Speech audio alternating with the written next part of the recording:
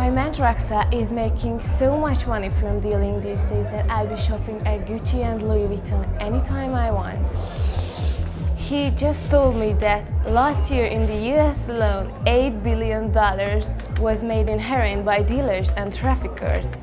Can you imagine how many Louis bag I can get from that money?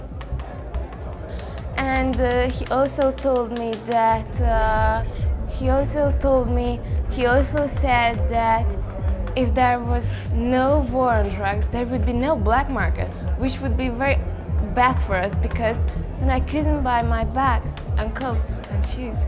But thanks to drugs being illegal, him and his buddies can charge as much as they want.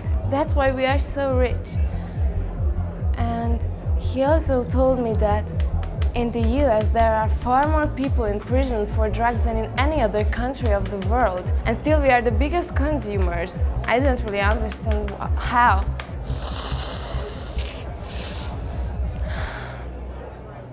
So he always tells me that we should be thankful for the UN to make conventions to keep drugs illegal.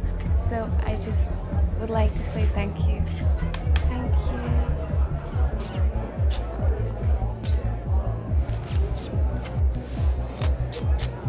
Thank you, dear UN.